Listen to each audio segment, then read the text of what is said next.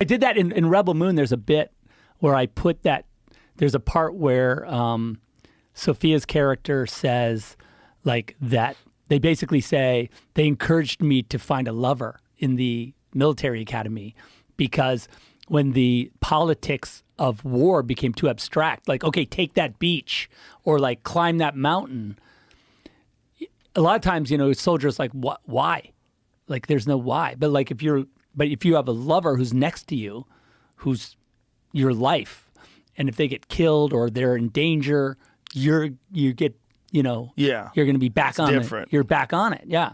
And I think that it's an interesting, we don't, of course, in our modern society, we don't play with that aspect of, you know, in war. We try not to anyway. We seem not to. But, you know, like with using the relationship to create a bond.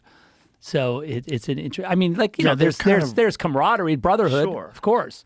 But they've replaced that aspect of it with technology. Yeah, a little bit.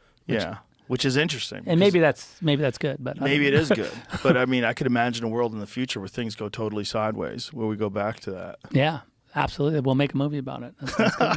I mean, that is a possible future dystopian movie. Like a new Spartas, the Spartas of the 2059. Well, as soon as, like, you know, what is that Einstein thing? You know, if World War III is fought with nuclear weapons, World War IV will be fought with rocks. Yeah.